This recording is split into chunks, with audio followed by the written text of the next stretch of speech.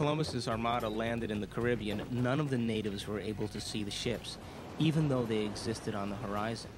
The reason that they never saw the ships was because they had no knowledge in their brains or no experience that clipper ships existed. So the shaman starts to notice that there's ripples out in the ocean, but he sees no ship, but he starts to wonder what's causing the effect.